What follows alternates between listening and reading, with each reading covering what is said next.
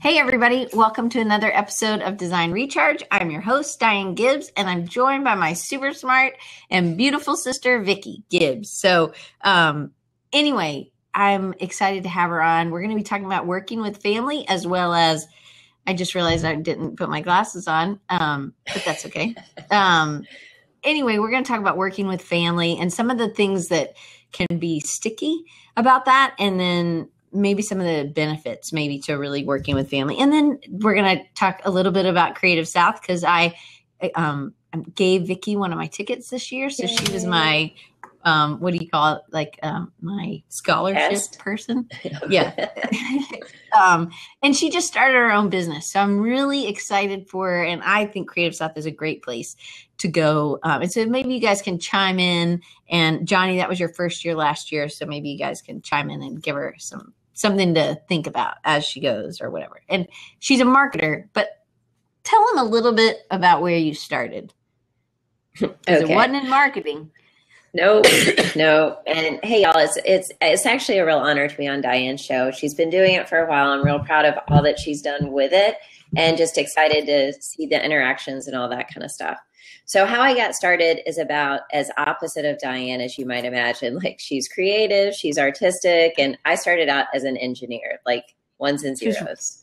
Good at math. Numbers, yeah. So I was always good at math growing up. And our father, when I went to college, he's like, I'll pay for college. But Daddy was like, you can major in whatever you want to, just make sure you can support yourself when you get out of college. So I was like, okay, well, I'm good at math. I'll go into engineering. I know I can get a job. So I started out as a hardware design engineer, so like super geek, and I really liked the creative aspect of it, and I did that for 5 years. But when I was an engineer, the first project I worked on for 2 years, worked on with my mentor, got some patents out of it, it was super cool. And at the end of that, they at worked for Mitsubishi, they took it and they put it on a shelf. And I was like, well, why aren't you going to sell it? And no one could really answer my questions, and I knew there were answers. And then in the next project, we were designing it, and then at the customer, or supposedly the customer came, management was like, the customer wants a change. And we're like, well, that's not really convenient. They were like, we need to change it. So we made the change, we go on, right, delayed it a little. Then we get to the end, and they're like, oh, by the way, that feature, yeah, the customer doesn't want it anymore. You have to take it out. And we're like, seriously? They're like, yes. I'm like, why? Again, no one could answer my questions. So again, I know there are answers to these questions. I know there must be better ways to do things. So I decided to go back to business school, in part because I wanted to bridge technology and business and make sure they could speak the same language. And I also wanted to own my own business one day. So one of the things that I get really excited about is being able to convey stuff to business users and have them see the value of technology and what value it can bring to them. But then also on the technical side, help them understand the business implications for what they're doing. And all of that relates to marketing, because you're having to sell internally or you're having to sell a product to people. And it's basically trying to drive behavior by trying to basically drive value for users, right? So that's just fun. Yeah. See, she's super smart. Anyway, and she uses words like when she was an electrical engineer, I was like, so what do you do all day? And she's like, blah, blah, blah, blah, blah, blah, blah. And I could not understand whatever she said. I was like, what am I going to tell my friends? I don't know what you do. Could you please speak? And she was like, I just wanted her to say it normal. But she's, even when she worked at some of the places, I think she needed that technology kind of background to be able to do the kind of marketing you do so well. Right? Well, thanks. I think part of it, yes. I think it gives me some credibility to the technical side of the house. And then I can also, because sometimes someone just wrote, the client ain't always right, which is totally true. But sometimes the client doesn't understand why what they're asking for is really hard. And so from a technology perspective, by understanding the technology side, I can try to convey to them why it may not be the best way they've asked for, and then try to give them an alternative where they can achieve their goal. And it's also better on the technology side. And you're also, one thing what you've helped me with recently is I just want to keep creating things. I just want to make this. And she's like, you need to actually push this out. The one thing you have made, you need to push it out and you need to make it.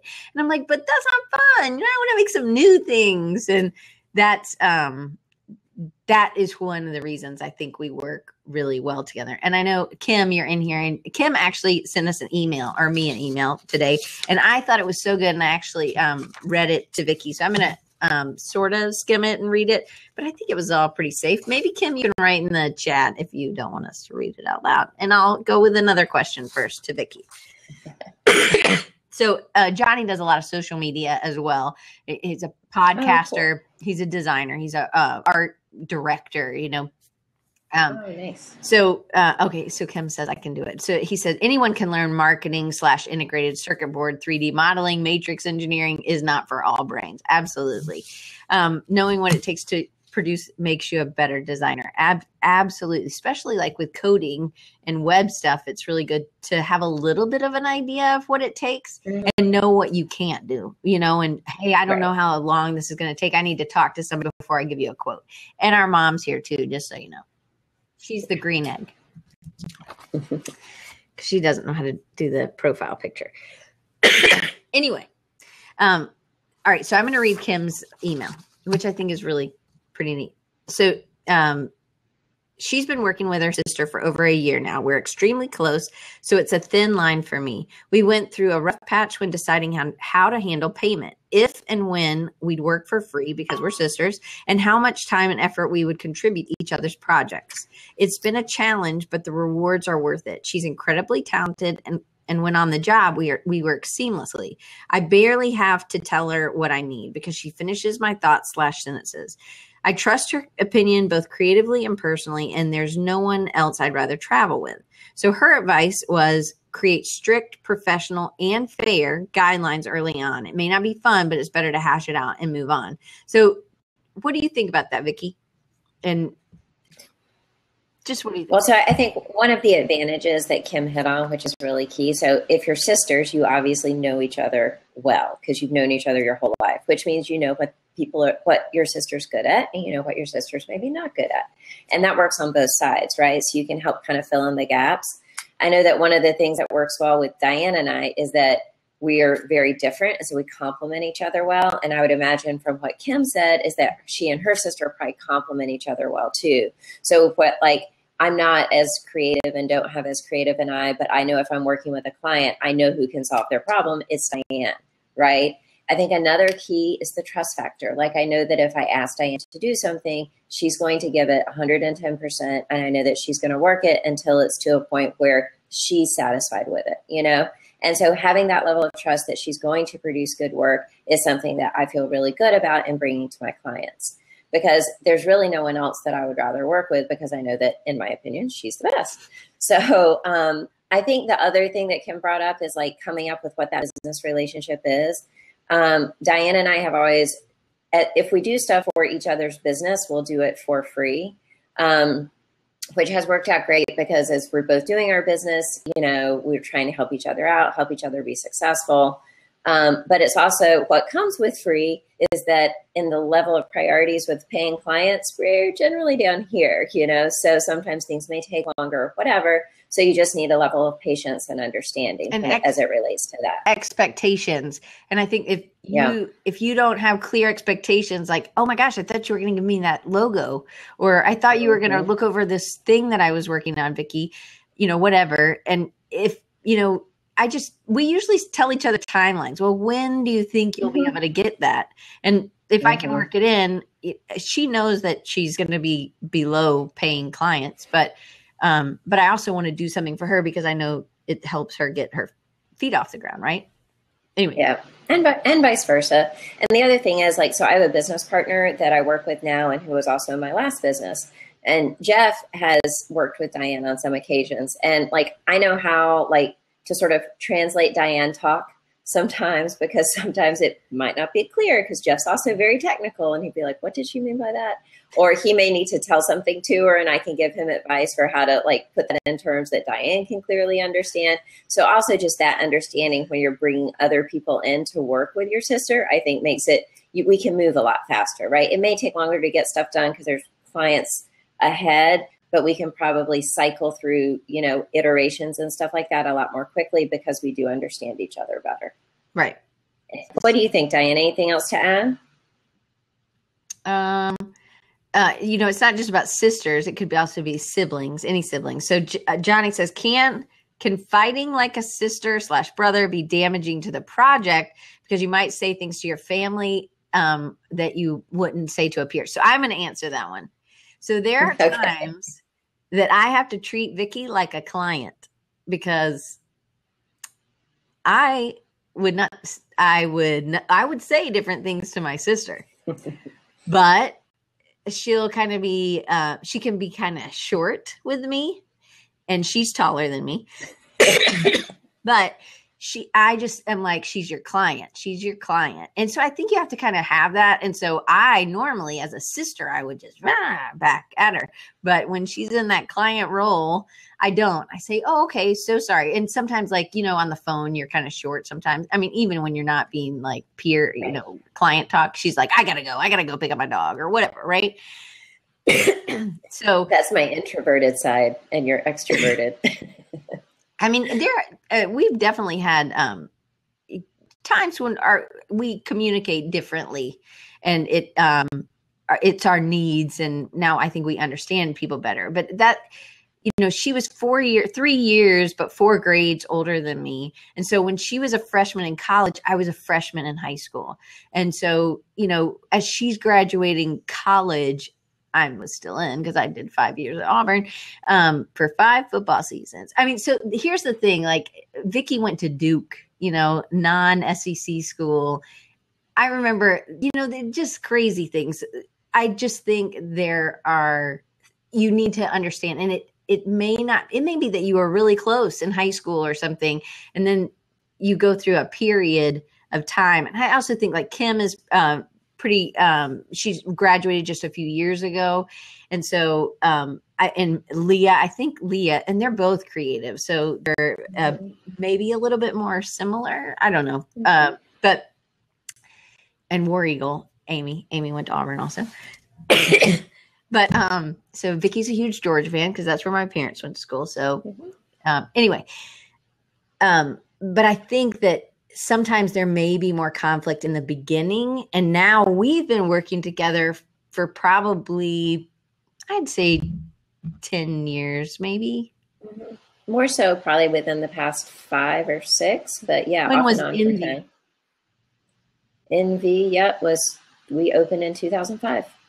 So yes, that's 10 years. Mm-hmm. So I think that it has to do with time. I don't think you're going to come out of the gate and be like able to do everything. But I think what Kim said was having kind of like a contract or having like a understanding. I think it's about expectations and having those from the get-go but I think that now it's kind of like it's different and things are always changing. Usually Vickie's always had a job. And then I've just been a contractor for her job. And then now she's doing her own thing, which I'm so excited because I think she's wicked smart. And so I think she's going to be able to help a lot more people that way. So anyway, so she said, another one of Kim's questions, which I think is really good. How do you handle the finances of working with and for family? I think we've covered that. I've always worked. Let me sort of touch that. You and I did when we were talking earlier, but I don't know that we said it here. So for each other, we do things for free. Like if I'm doing stuff for Little Bird, if she's doing stuff for Marlowe, which is my new consulting business. But when I bring her in for a client work, she charges me. And so then I charge the client. So she's getting, her market rates for that. And there are times when she's given me like the friends and family discount. And I think it's a matter of having those conversations about what those rates are, when you would do a friends and family versus when you would not do that, when I'm able to discount her, when I'm not. And all of that is just what you would do with any contractor that you would work with. And again, I think it goes back to what Diane said, is all about expectations. And it's okay because I want her to be able to eat and she wants me to be able to eat. Mm-hmm. And so I guess it's just, and that's the one great thing about working with family, because hopefully you both love each other and you want what's best. So I think some families aren't like that, right? I guess we want each other to be successful. Right. So anyway,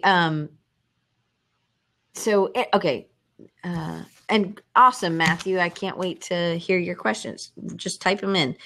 So offering family discounts. I do offer a family discount, and granted, things that are just for Vickie are free for her business.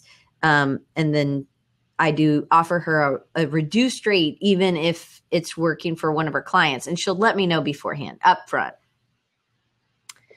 Okay. So I am going. So Johnny says he gives 15% off. I don't know. I'm so bad with math. I think it's a 25. Yeah, I think it's a 25% discount. To be honest, it is. Yeah. Oh, yeah. Okay. I'm trying to get some of these off of. Okay. Anyway. Okay. Sorry. Yep. Okay. Here we go. So you've done a lot of work on the internet, like not on, whatever, with internet-based companies. Right. Okay. So she worked for art.com. She worked for, after grad school, you stayed in the same area. You went to UNC, Chapel Hill for your MBA. And so what was interesting to you about that kind of area? Oh, about digital? Yeah, digital. So the thing that was awesome about digital, and so I got involved, the company that I worked for right after B School was Open Site Technology, and we were open software or auction software. And I started there in 1998. So I was in the internet software business, like during the internet bubble. And that was times when like you'd go to Internet World and like there was just crazy stuff. Like companies would spend a ton of money on booze, and it was awesome to be in the middle of that. And our company ended up getting sold to Siebel Systems, so it had a successful exit. But a lot of companies just spent a ton of money and closed. So it was kind of a crazy time because no one actually had to generate revenue or profits necessarily, which, that's not going to work long term. And so that's why you had the bubble bust. But it was really fascinating just to see all the creativity come online. So prior to like everything exploding on the internet, it would take a really long time to get a product to market, to get people to adopt it and everything else. And even like with the auction software that I sold, like we sold it on a disk that people would have to install on their servers. And so then you fast forward to things via the internet, and you could just download it or use software as a service now and all that kind of stuff. And what that means is that there's a lot quicker iteration for seeing those technology changes. There's also, if you think about the fact that it would take, a year to get a product to market, now you can actually get like an application into an app store, in less than 3 months. You can get it out there for market validation. You can test different features. So your ability to not just guess what the market wants, but to actually be able to test what the market wants is a lot higher now. I think for that reason, you see a lot more stuff, but not everything is successful, which is why you have such a long tail.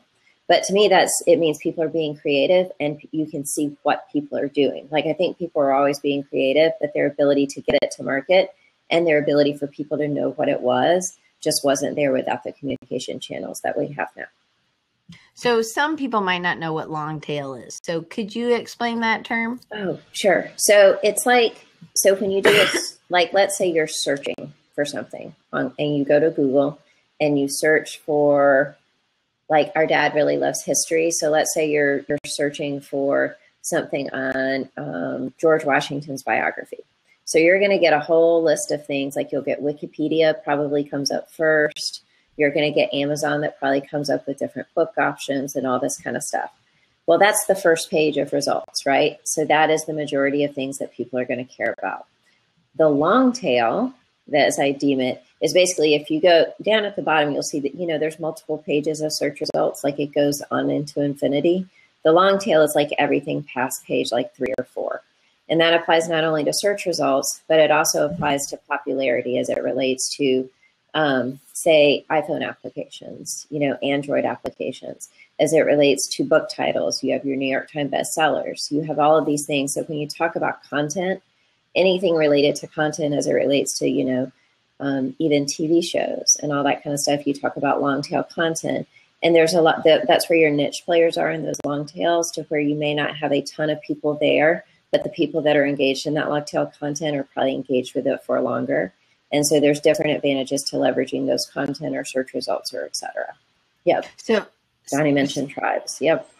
Right. Seth Godin, right? Or Yep. Chris Brogan. They are both tribe people. Mm-hmm. So one thing I think for me teaching design, I try to pull, Mom just gave you, these are like, yeah, she's trying to make them even probably.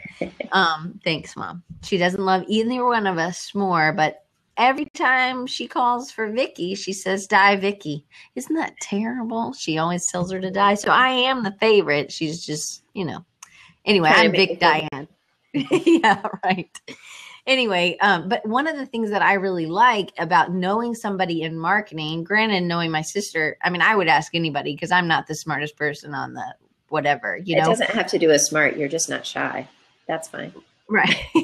But I'm going to ask because I want to learn if something is. So if you feel like, oh gosh, I'm going to look like an idiot, I don't know what they're talking about, then you just need to ask because that's actually going to be better. But it's good to know somebody who understands that kind of business side of it so that you can be better for your clients because some of them don't know anything about this at all, a lot of them, and they don't have a marketing person in there or they don't have somebody that was trained to do some of those things. And Vickie knows a lot about testing or a lot about SEO or a lot about other things. And so it's good to have somebody that you can talk to so that you can focus, I guess, your client stuff.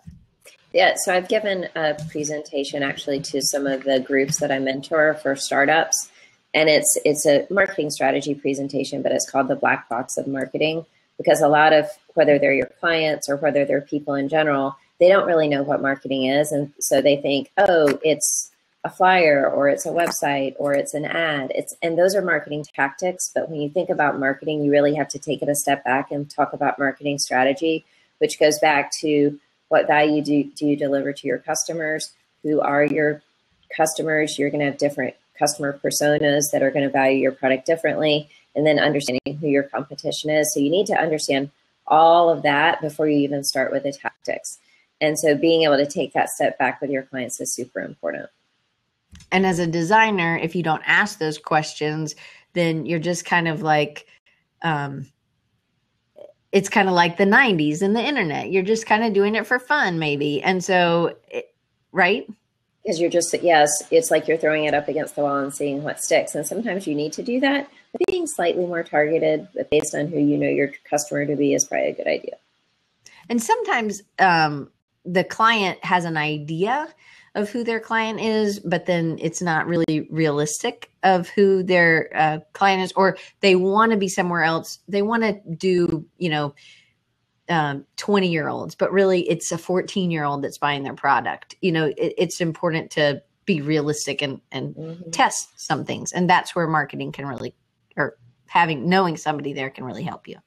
Right? Yep. Okay.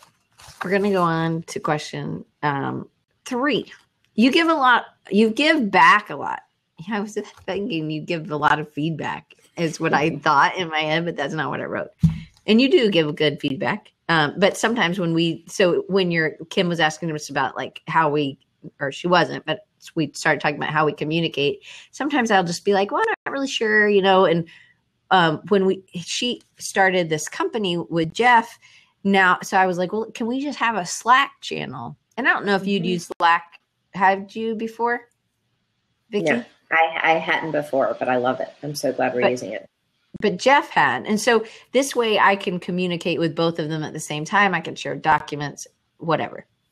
But I know that there are certain things that Jeff doesn't understand, or I'm like, can I call you? Because I'm confused. And Amy loves Slack as well. No problem being late, Fabio. Just glad you're here. So, all right. So you do give back a lot. So I really think as a designer, it's important to do some pro bono work and to have your foot in the community, or, for us, it could be in the design community a little bit more as a whole. It could be physically in your Raleigh, Durham area. But for you, you really you've had one company. Is that all? I don't know what the question is yet, so I can't tell you what the answer is. I said, you've had one company? That's a question. Oh, that was mine? Like NB? Yeah, right? Is that the only company? Well, and then I ran Albright Digital, but someone else owned it. Right. But so that's two companies. One you owned. Okay, so you've done a lot. You've given back. What kinds of things have you done and do you do? And why is this important to you? So I think there's two different sides that you're trying to get to. One is giving back pro bono. I'm going to try to interpret. One is giving back pro bono. Like one of the things I'm really passionate about just growing up as a woman in technology is helping other young women succeed in technology and just helping to bring awareness to diversity in general, whether that's gender, race, or whatever. So I helped start an organization called soartriangle.com. And it's around, our focus goal is around closing the funding gap for female entrepreneurs. And it's something that it takes time, but it's also really fun. And we're having a big event on March 31st. So anyone in Raleigh, would love for you to come. It's that morning. And so those are the types of things that I do. And I do because I love it. And because I really feel like for everyone, whatever current generation you are, whoever you are, you didn't get there just on your own. You got there because other people helped you along the way. And I do think as part of, those people paid it forward to you. And I think it's incumbent upon us to pay forward to others and to help them and to, make sure we're shepherding them in the right way. Because there's a lot of people out there that give bad advice. So hopefully we can be the ones to give them good advice. And paying it forward, I think, always reaps benefits down the line, even if it's just watching someone who you've mentored or talked to be successful. Like that to me is just, I love watching that.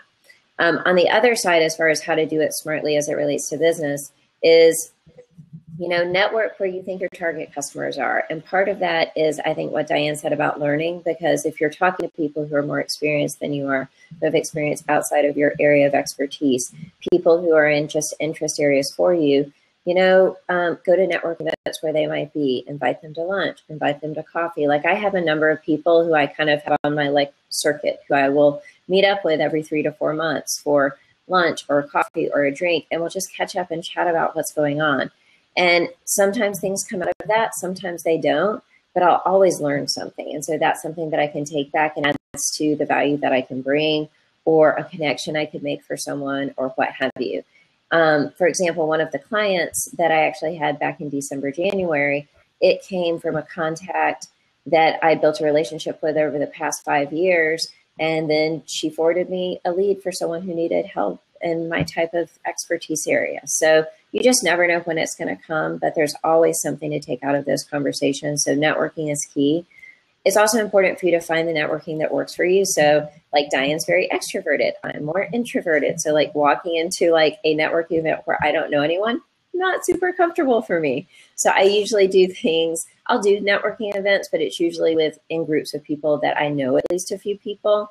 And I like to do those kind of one-on-one things. But for Diane, she's super comfortable in large groups of people where she doesn't know anyone, and she can get she'll meet a ton of people in those kind of things. So I think you also have to understand yourself and understand how you can be successful and set yourself up for success. Because, if you just try to do, say, what Diane did, that might not work for you. If you do what I do, that might not work for you. So you have to find out what the right combination is for you. You have to find your superpower. Vickie gave me this, so I believe everybody has their own superpower. Can you read that regular or is it backwards? Yeah. Nope, you can read it regular. Backwards for me. Anyway, it's on my desk. Good. So one thing I love about working with Vickie is that she'll give me things that I haven't always done before.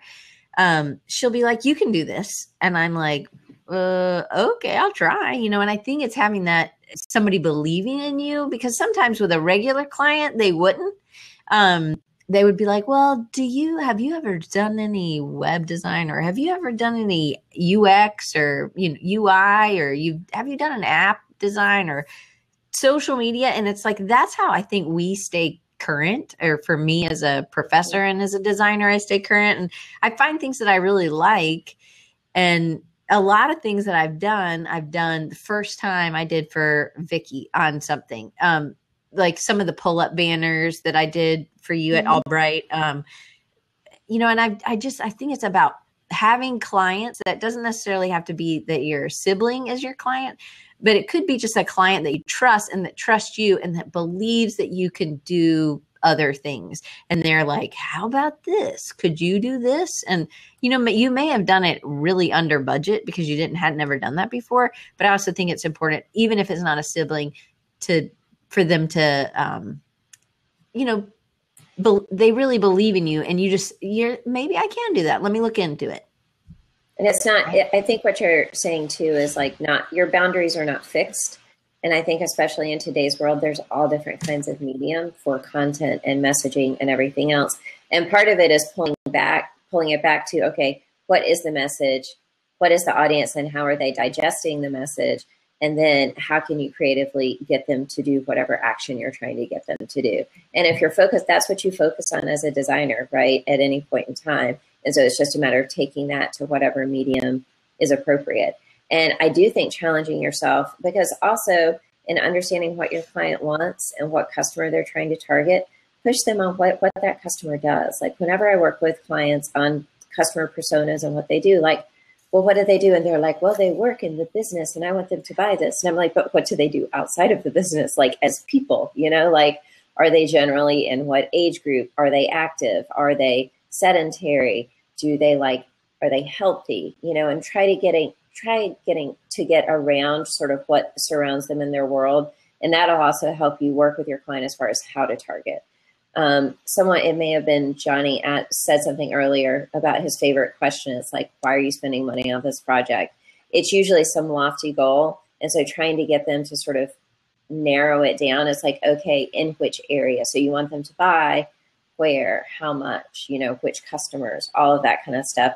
Helping them noodle that out is going to help you just be more targeted and help them, but also help them trust you, to Diane's point. And then they're going to be, well, like, I want to target this customer base, but I don't know how. So instead of being very directive, they're going to be more free-flowing because they'll trust you because you've worked with them through some of those problems. Right. Okay. So you've also worked for a lot of startups. So one of the companies, I don't know if this was OpenSite or this was a different one, but it was those two kids that were in high school and they'd gotten like Pinpoint that became Metro City. Yep. Okay. They went to North Carolina School of Science and Math. For high school. Yeah. Yeah. So she worked for these guys, so they couldn't buy beer, but they were her bosses, right? And they were, I'm sure that you never bought any beer for them. No, but I actually didn't. Oh, really? All right. So sometimes you have worked for a lot of startups, and sometimes they need design work. So, okay, here, you know what one of my biggest fears is of you going to Creative South is that the bubble of that Diane is great is going to be busted. But I think it's worth it because I think you're going to enjoy Creative South so much because everybody's really, really good. Well, can I address that fear first? So, by the way, I do think you are the best designer I do truly believe that. And but it's not like I just look at your design. I live in a world where I see design everywhere, right? Yeah, but you don't see mine everywhere. Well, that's because they're not, all those people aren't your customers. My point is I know you do great design and we work well together. And that's part of it, is that whole process and the outcome, which I do think is awesome. Right. And so Kent saying from what you had said before, to get whom to do what instead of what, because of why is what I is what I use. I think that's really smart, Kent, for sure. Your child as you yeah. Oh, Johnny said it might be awkward. Yes. Your child boss. I mean, it wasn't like Vickie was that old. I mean, you were like in 25 or 20. No, they were. So Judd, when I worked for Judd, was 19 when I first started, and I was 31. I mean, but that never bothered me. I think that bothers other people, but it's like I view everything as a team. like everyone has different roles. Everyone has different value to add in different ways. And Judd and I always had a mutual respect. So it was never an issue. Right. And he was wicked smart. For sure. Yeah. Okay. So, all right. So why did you choose to work with me, I guess, rather than somebody else in your area? Because sometimes that's a lot. I mean, we do not live close together. She lives in North Carolina and I live in Alabama. And we've never lived, I mean, except when we were kids, but we didn't have jobs then, thankfully. Right. So why did I choose to work with you? I mean, to be honest, it's because I trusted you. I knew you do good work, and I didn't know anything about graphic design. So I didn't even know how to evaluate. So I knew you were good. I could see what you did was good. I liked it. There's other stuff I saw that I didn't like. Okay. Like I like her. I know that she's not going to tell me I'm an idiot for asking stupid questions. And I know that you would provide me the right guidance. So a lot of it has to do with trust. Right. And also knowing that you could take me through the process and teach me the process without becoming incredibly frustrated. Oh, right. I'm sure you did, but you didn't let me know. No. You probably get frustrated with me more than I get frustrated with you. I'm like, what was that again? Because she ends up telling me the same thing a lot. And it's just, she's like, you keep listening to other people. Why don't you get your product out of the closet? Right. This is about her finding your superpower that she won't want. Anyway, I have to adjust it. Okay. So we have a really large family. My mom is one of 11. And so she's number 10. And so we have a lot of cousins. And so have you ever worked with any of our other cousins? Or anybody else? No, I haven't. And part of it is, I mean, so David's here. He's a year older than me. David? He's a year younger than me. I was like, he's not older than you. He's a year younger than me. It doesn't really matter at this point. He's 1 or 2 years, whatever. He's younger than you. Right. So he's a year younger than he's married. He's got 2 kids. They're all awesome. So he and I will get together on a semi-regular basis and just talk business. Like I'll ask him what's going on with him. And he has a great network of people here. He's in sales for IBM, and he's a great networker and knowledgeable about lots of stuff. So he and I got together a couple of weeks ago. And he'll give me, he's connected me with some people, which has been great. So he and I, while we haven't worked directly together, we kind of help each other out in that way. And I would have to say that most of our family they probably don't understand what you or I really do because we've had so many jobs. And so I don't even know if they would understand how to engage with us about anything. I mean, I even think Mama and Daddy forgot trying to remember the name of the company I worked for because I had so many jobs. So, and it's not like she gets fired. She just gets bored and moves on. Yeah. And it's not like it's 3 months. It's 3 years or 2 years. Right. I mean, she's not flaky, but it might look like that on paper. Yeah. I've made up a lot of job descriptions too, which is fun. So Johnny says that his wife, so one of my friends too, Stacy, she's a marketing person and she went to Creative South last year. She thought Creative South was great to hear innovative entrepreneurs find their own markets, self-promotion tactics, and a lot of leadership messages. Cool. So to me, it's a lot of inspiring stories. And sometimes it's just nice to see somebody else who's done it or who's struggling through it. And then you can commiserate with them, I guess. Yeah. And so I think for me, I can't wait for you and Tara both to kind of have that experience. So I wasn't going to bring this up, because it makes me look bad. So, but I'm going to tell it because I don't really care.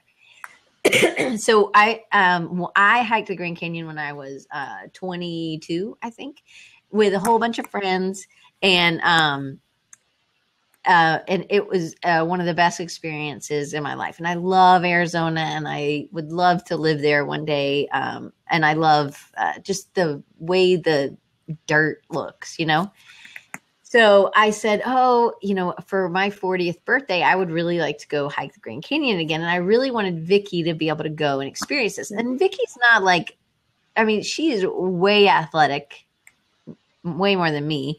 But she was always a little kind of I had more coordination, I think, than you did as a kid. And also so have the fear of heights. yeah, well, I don't have that. So she said yes. And so Tara, who's my best friend. She, is also coming to Creative South for the first time. She lives in Denver. And so we met, and Tara's a year younger than me. And so we did it on Tara's 40th. And so I was 41. Anyway, so I was like making fun of my sister with my mom for having these like hiking sticks, and I was like, oh, whatever, she's had knee surgery, maybe she needs, but she plays soccer like 3 nights a week. Okay. Like with boys, and she can handle, and she's like, when you see her, she just doesn't even cast a shadow. She's like, I'm kind of bulky, and she's like a stick. So anyway, so we're going, and I'm like, oh my goodness, my knees are killing me. Walking that, because I'm really pretty short, and she's taller than me, but so there were big steps, going down. So her and Tara really just take off, and they're going, and and she gave me one of her poles, so I had a pole and she had a pole, and then she bought me poles at the bottom, and then I had my own poles, thankfully, and they were really helpful. So don't make fun of people who use poles when they're heck.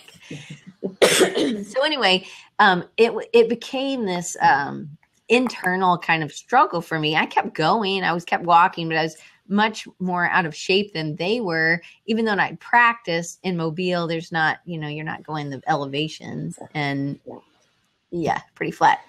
So for me, they would be way up ahead. I couldn't see them. And so I was really glad that they got to spend time together.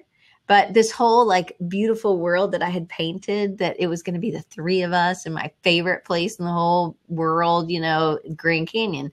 And I realized it was just this really, it was a really good time for me and God, I guess, because it was me, and then I would get up to them, and I was ready. I was walking the whole time, but they were resting, and they were like, okay, well, let's keep going. And I'm like, wait, I need to sit down. And I had told Vickie to get new shoes. I was like, you need to get new shoes. And I had these Rakely boots that are leather, and they're thick and heavy, great for winter hiking. And I had them resoled and everything. I was like, I got my shoes. I did not wear those the first time. And I wore some nice, thinner, lighter boots. And I ended up putting on my something other shoes for the next day. I think I had some tennis shoes or something.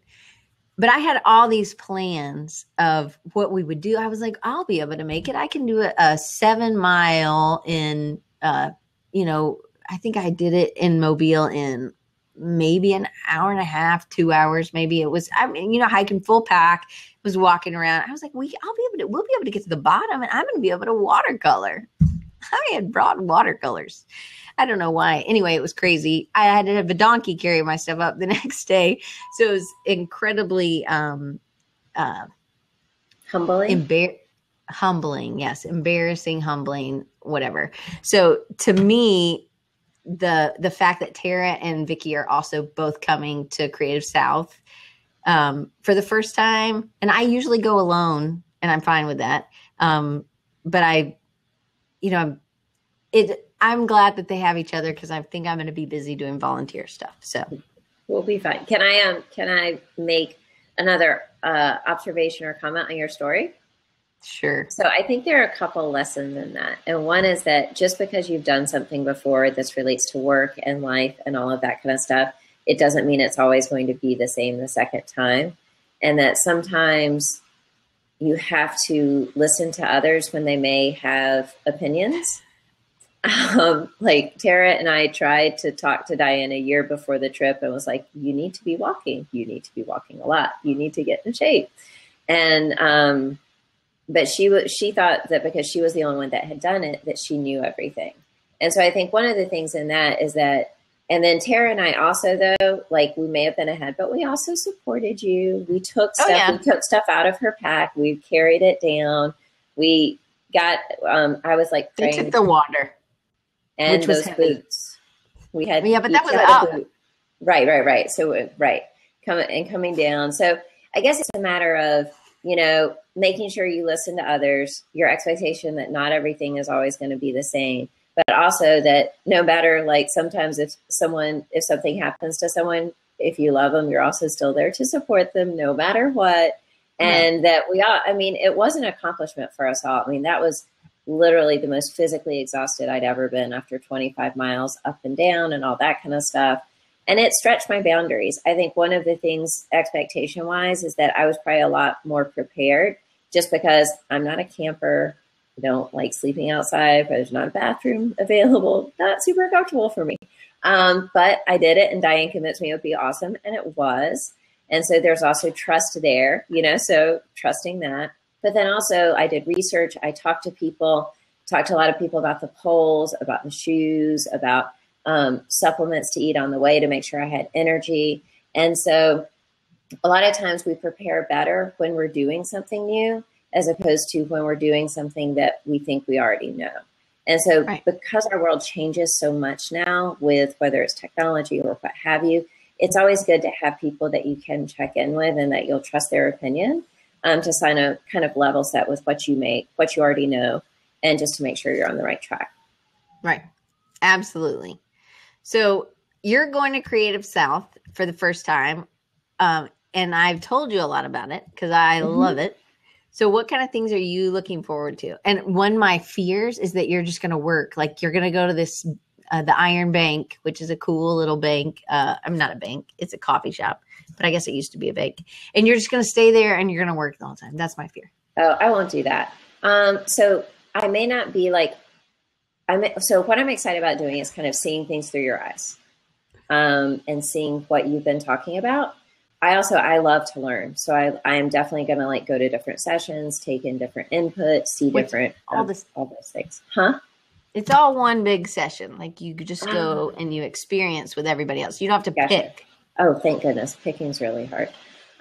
So I'm really excited about all of that and just learning and the environment. And one of the things that you said you've gotten out of it is not only the sessions, but also the conversations that you have with people around it. So I'm looking forward to that as well.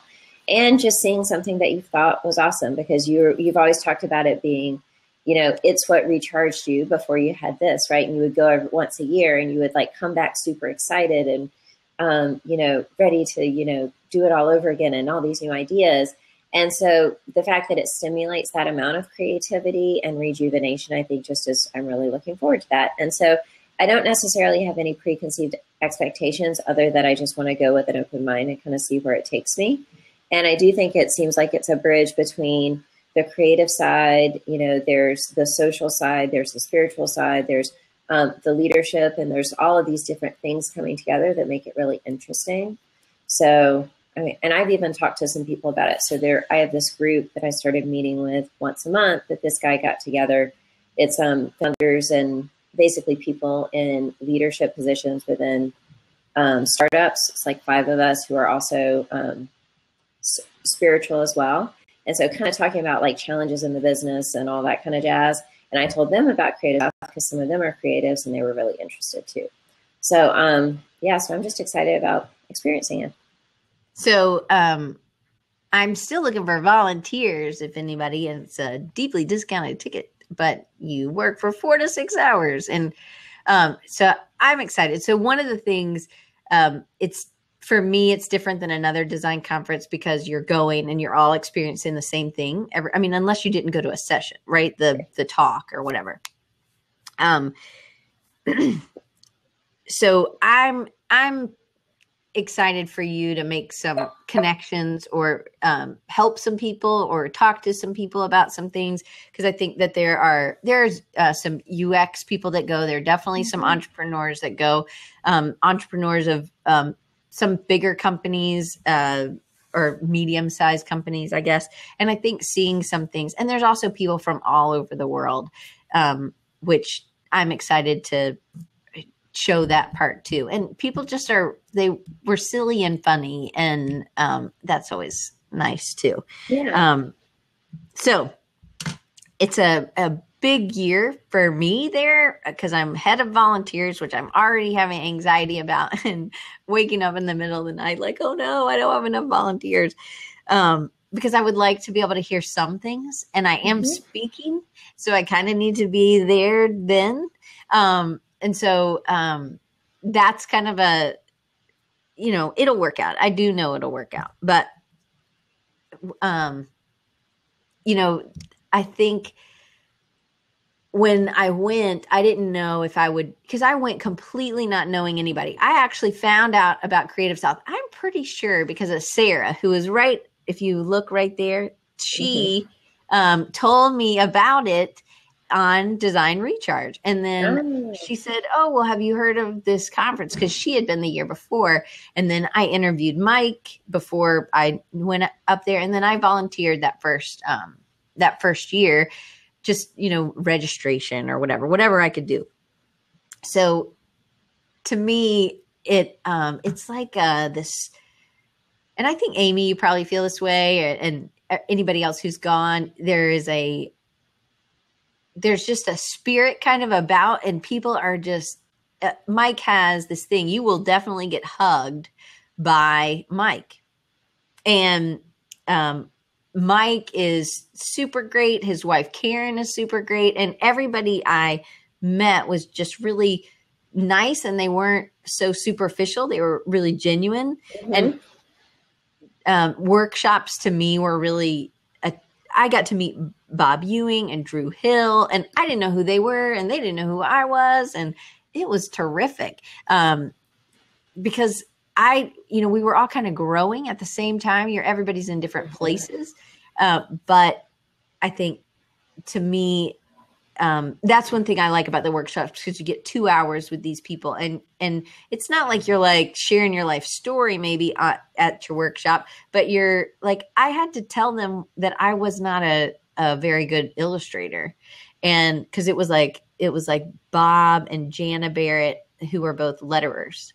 And it was like you're sitting around the table, and one person was going to letter something, and the next person was going to draw it, and then the next person, and it was kind of like you remember the telephone? Yeah, when you're a kid. And so nobody heard the same thing, but you were supposed to be able to visually communicate it at the end. Anyway, it was terrible. I did terrible.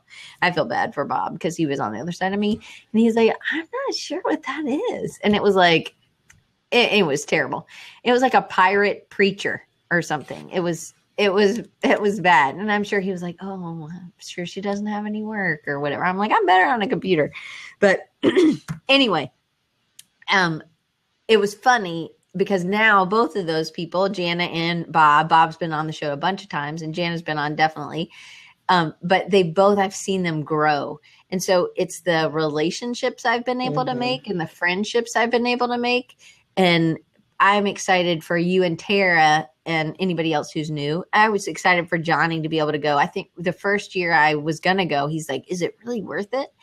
And I remember you sending me that on Facebook or something, Johnny. And then I was like, yes. And I hadn't even been, but I could already tell because of the conversations I had with Mike and Peter and some other people that I knew it was going to be really good. And then when I think Johnny he had a great experience last year, him and Stacy. And then he loved it. But I guess, for people, what I tell my students as well, I'm like, you guys don't need to just go to lunch with each other. Right. Like, you need to make new friends. And I think you and Tara are both kind of more introverted. So we can be together and meet new people.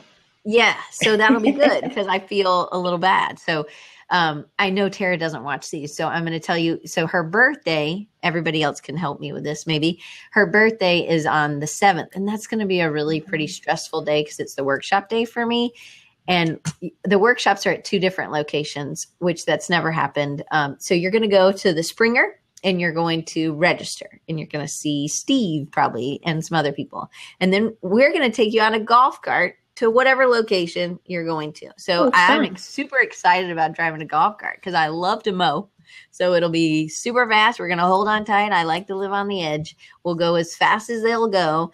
And yes, both Marriotts are actually booked already. So one of the is at not Colorado State. That would be a hell of a drive on a golf cart at Columbus State. And the other one is at Troy, as a new location across the bridge. So in Alabama, at Phoenix City. So we'll be driving. It's walkable. It's half a mile otherwise, right? Well, that's not bad. No. I mean, unless it's raining, it's not going to be a problem. Anyway, but Umbrellas? so we'll be shuttling people. But so I'm not going to be able to spend much time with Tara on that day. And so we're going to go to lunch for sure. Yeah, we'll bring our walking sticks. I don't think we'll need them there. But there's not a lot of drop downs. I'm not that short. The curbs are not scary that much to me. But I'm hoping that I can get a bunch of little notes and then have different people give them to Tara at different times of the day, because I won't be able to see her. And then because dinner is going to be kind of sucky because I'm not going to be able to go to dinner that night. Anyway. I'll make sure she's okay too. Okay. But I don't want her to feel like left out, and I'm sure she'll understand. Anyway, so I think, thank you, Vickie, for being on here today. I know Matt, he'll be there. Yeah, it does take a village for a birthday. So wouldn't that be a cool little idea? Like have a bunch of little notes, or maybe I'll get her some flowers or something. I don't know what I could do. A plant. That'd probably be terrible because then she'd have to carry it to Colorado. So plant's not a good idea. Fireworks. Oh yeah, she will have fireworks for her birthday, which will be super fun. And I'll tell it's all for her. So Matt will be there. But then there's also a Bible study on Sunday morning at 10, which is open to everybody. And I'm excited for you guys to come to that too. Cool. Well, thanks, Diane. This has been fun. And it was great meeting all of y'all. And I look forward to seeing you at Creative South, hopefully. Yeah. So anyway, thank you, Vickie. And I'll talk to you later. And I love you. And you're the only person I've ever told I loved on my show. That's probably a good thing. Probably. Anyway, thank you guys, and help me with my project for Tara. So, and next week, just so you know, I have Rusty Mitchell, who is UX UI guy, and he always comes to create. Ooh, Ludlow saying bye. Yes, and he's always comes to Creative South also, and I went to grad school with him, so you'll get to meet Rusty, Vickie. So that'll be good. Cool. He's in Tennessee. You want to show him Ludlow? Yeah. We really are dog people. Hey, Ludlow. He can't hear me because you have the earbuds. Yep. Anyway, have a good day. Bye, and y'all. Thank you guys so much for coming. Thanks. Bye, y'all.